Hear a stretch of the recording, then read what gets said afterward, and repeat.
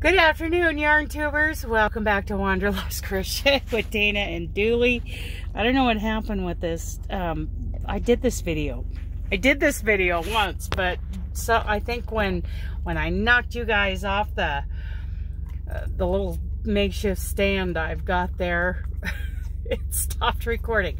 Okay, so I've made a final decision on project number 10. See if I can get things untangled here.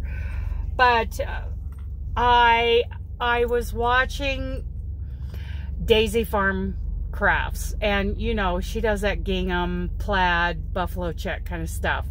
And I was watching her do one of the swatches, and she was doing it in that crinkle stitch, the lemon peel, she calls it the griddle. Selena Baca calls it the woven, where basically you start, it's single, double, all the way across the row. You start with a single crochet and it ends with a double crochet, just alternating all the way across. And then the next row coming back is offset. Anyway, and I thought, I was watching her make that swatch for that blanket, and I'll link that in the description box. I was watching her make that swatch, and I thought that would make a cool dishcloth. So that night, I ran to Bernhardt. I actually got to go, I ran home that night. I dropped the trailer in the Napa yard, and I bobtailed to the house so that I could get some of my mail. But I made a little side stop at Bernhardt, and I got these 3 colors of cotton yarn. This is a sea breeze, a white, and this like pale blue. And I just cut holes in these plastic bags, and I throw them on the floor, and I get them all untangled here when I go to start again. And I carry the yarn. It's really a cool thing. I have watched her videos over the years, and it's always been in my mind that I wanted to try this kind of project, these gingham, you know, plaid kind of. So I got this, you know, I got these blues, you know, blue and white, and I also got this one with a darker blue and this variegated and a white. And the only yellow they had was this variegated yellow, and I got a white. So next time I'll be home in less than a week, and they should have a yellow in that will work with this. Now, the thing is, the 10th project isn't necessarily the blue or the yellow or this blue. It's going to be purple, and I'm going to make 2 dishcloths, and I'm going to do 2 pot holders. Do it using this technique. And so this gal is, I think it would be cool with a purple, a lavender, and a gray, but I think she would like it better with a purple, a lavender, and a white. So yeah, that's what I'm going to do for this gal, this beautiful young lady who just got engaged recently there, where I live in Idaho. And I thought, well, wouldn't it be cool if, you know, I made her something special in a kitchen set? And this is what I came up with. I might do this, and I might do, you know, the crocheted sponge. One of these days I'll do a tutorial on that crocheted sponge. It's pretty cool. But of course, it's all got to be done in a purple gingham. So what do you guys think?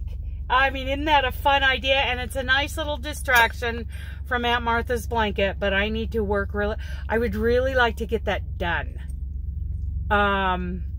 It'd be really ambitious to try to get it done by February, because we're already We're at the 14th. So I can shoot for February, but I think by Valentine's Day. If I really push, I can get that done by Valentine's Day. But today, I'm going to work on my gingham dishcloth and maybe start on the pot holder. And I'll show you that pot holder when it's done. I don't know how far I'll get, because I'm going to eat on my chicken thighs that I cooked in my new Chefman air fryer. Nice. Nice. That is a nice oven. I really like it. And I'm going to crochet, and I'm going to watch Criminal Minds.